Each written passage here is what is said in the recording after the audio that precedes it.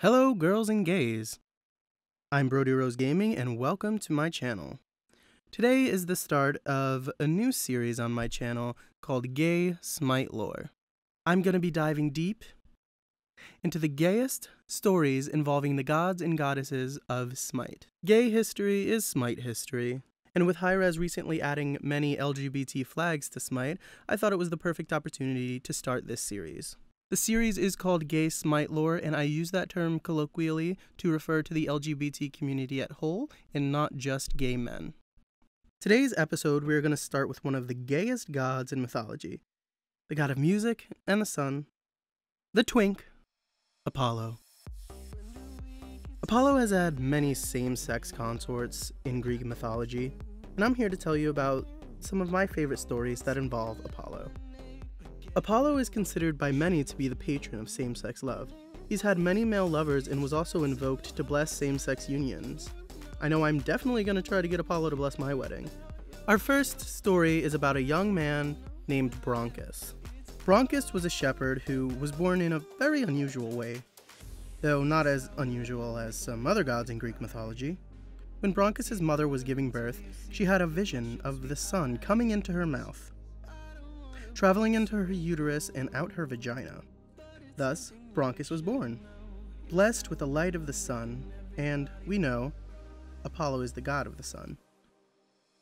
So, blessed with the rays of light from one of the most attractive gods in Greece, Broncos grew up to be a very attractive man as well. He was described to be the most handsome of men, and our boy Apollo sure loves handsome men. One day, Broncos came across the god of the sun in the woods. Broncos was taken aback by the beauty of Apollo. He couldn't believe his eyes. He was staring at perfection. And without a second thought, he went up to the sun deity and gave him a big gay smooch. Apollo, also very attracted to this similarly handsome man, embraced Broncos and kissed him back. Apollo loved and lusted after the handsome Broncos, so much so that he gifted Broncos with a crown and a magical staff. Apollo used his godly powers to turn the simple shepherd into a prophet.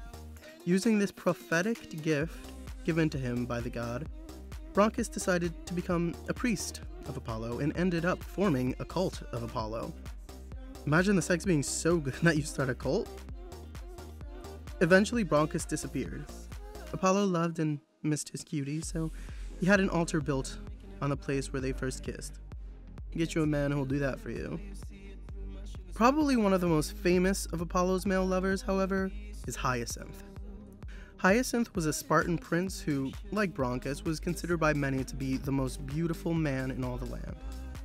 He was gorgeous, and because of that, many people wanted him. Hyacinth caught the attention of Zephyrus, god of the west wind, Boreas, god of the north wind, and Thamyris, god of none of the winds, as he was just immortal. Hyacinth, living every gay man's dream, was admired by so many men, but he chose one over all others. He chose the sun god, Apollo. Apollo showed Hyacinth things that he had never seen. Hyacinth was so amazed by Apollo, and Apollo was amazed by Hyacinth. Apollo shared his beautiful music with Hyacinth. He shared dove-drawn chariot rides with him across the skies. This is enough to win over any man. One day, Apollo and Hyacinth were enjoying some time in the beautiful outdoors. They decided to play a game of discus. Zephyrus, jealous, saw the two playing and decided to intervene.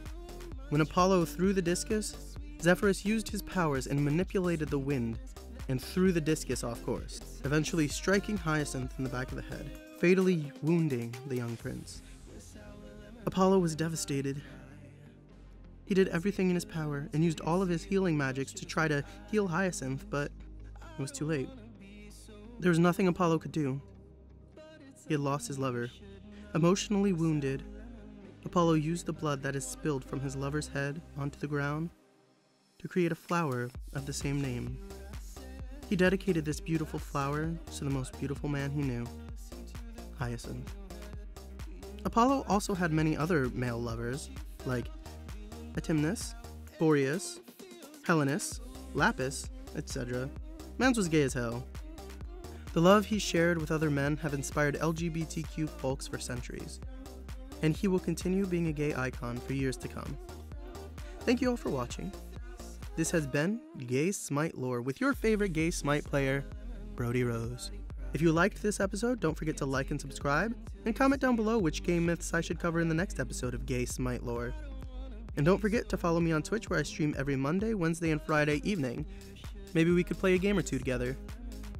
Thank you for watching, and stay gay, everyone.